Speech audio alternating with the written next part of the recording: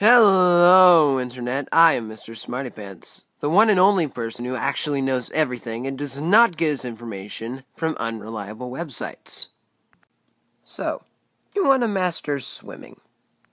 Well, here's what you gotta do. First off, your arms, or wheels, as us professionals call it, must always be spinning. Next, your legs must always be producing foaming water and bubbles, or exhaust. Next, you want to get in the right lane, or road. The higher the lane number, or speed limit, the faster that you may swim.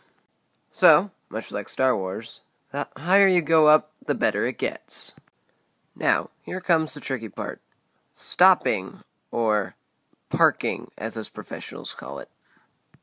You have two options. You can park in the wall, or the lot, or you can park on the curb, or lane line.